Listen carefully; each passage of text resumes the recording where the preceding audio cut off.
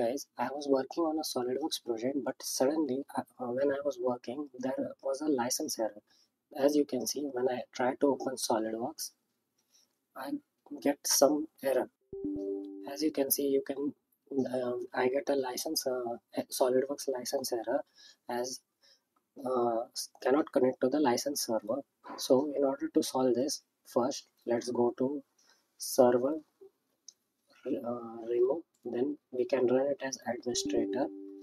After we have run it as administrator, then install the server. After this, we can see that the SolidWorks FlexNet server has started successfully. Now we can go to our SolidWorks.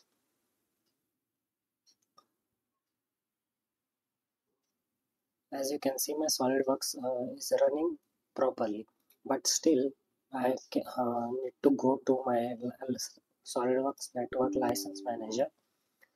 Here in the license order preferences, you can choose whichever license you have, and I have chosen the SolidWorks Professional and with Professional Simulation, and move this up and apply.